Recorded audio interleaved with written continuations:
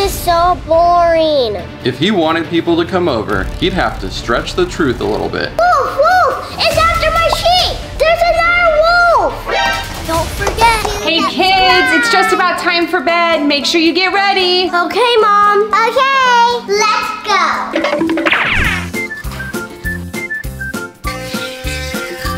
Kids, are you ready for bed? We are ready! Oh my goodness, a new episode dropped. Oh, I'm watching this right now. Mom, are you coming? No way she said that. Mom, I don't think she's coming. Let's ask Dad. Dad! Yeah, guys? Bedtime!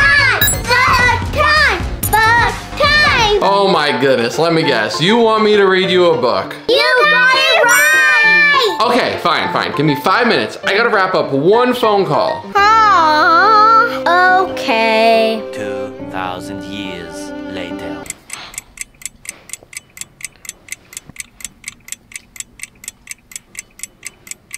Is it time yet? Hey, Ivy, do you want to hear a joke? Yeah! What did one toilet say to the other? What? You look flush. You're so funny. What's taking Dad so long? I think he's still on the phone. No, that order needs to be delivered now. Yeah, we're gonna lose this client if we don't deliver this order today. Okay, work on it and then let me know. Keep me posted. I want him to read a book already. Me too. I have a good idea. Dad, come quick! There's a spider! Wait, I'll call you back. Where's the spider? Where is it? There's no spider, is there? Sorry, we just want you to read a bedtime story. We were waiting for so long. I understand, but it's not okay to lie. You know, I think I have the perfect book for you. The Boy Who Cried Wolf. Once upon a time, there was a small boy who looked after the village sheep up in the summer pasture, even though he didn't always feel like it.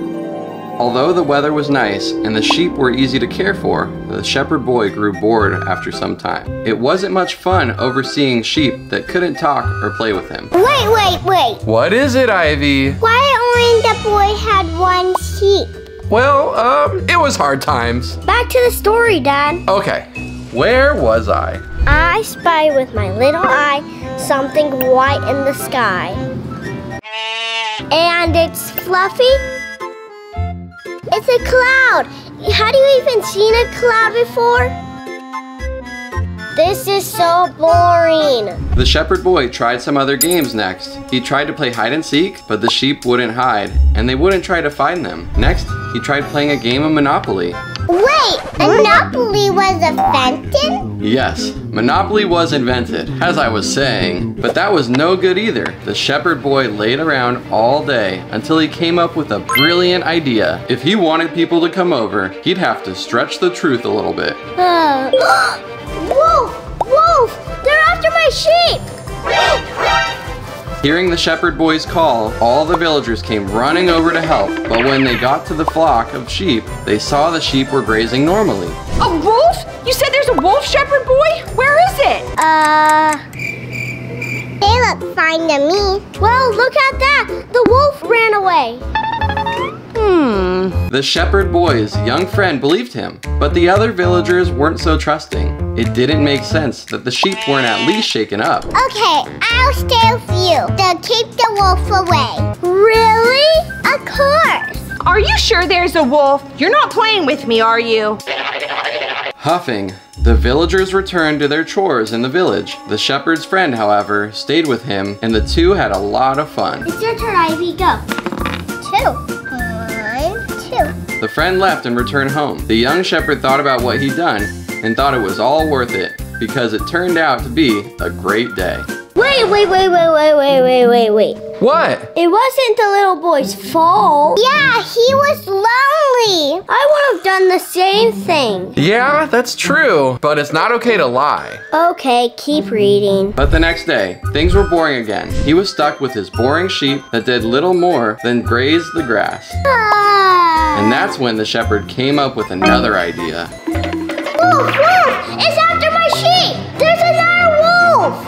And once again, the villagers came rushing in to help, but there was no wolf in sight. I don't see a wolf. Oh, it was just here. But now the villagers were suspicious.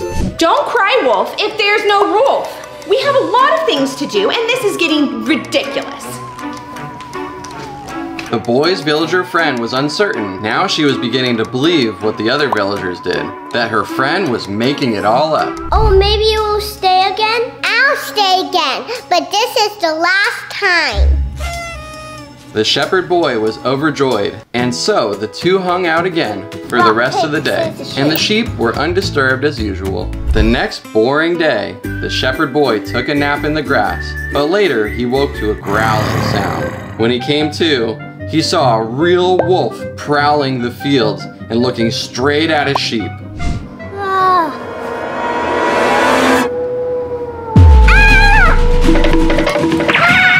Help! Help! There's a wolf after my sheep!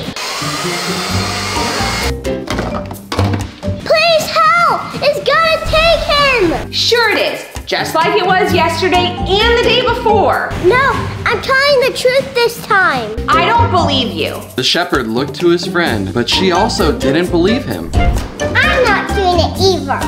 Distraught, the shepherd boy ran back to his flock to try to save them. But by the time he got back, all the sheep had disappeared. No! Later, at sunset, the villagers began to wonder why the shepherd boy hadn't returned with the sheep. They walked over and saw for themselves that the boy was all alone in the pasture.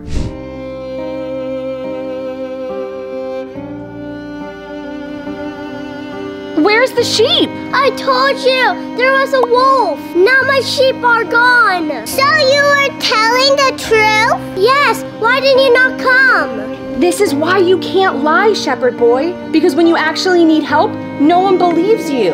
And so the shepherd boy learned a valuable lesson that day. The villagers agreed to help him look for his sheep in the morning, and the boy never cried wolf again.